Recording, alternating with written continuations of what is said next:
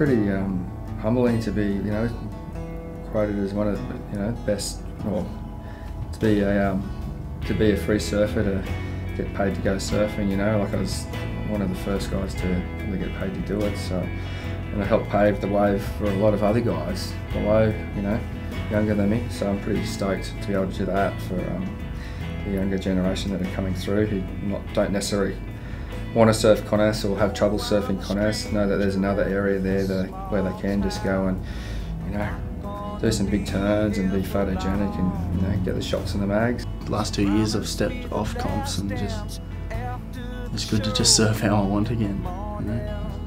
I don't even, sometimes I surf for a week and don't try a turn, I'll just try airs, and sometimes I won't do an air, I'll just get barrel for a week or something. It's wicked just to have and just surf exactly how you want.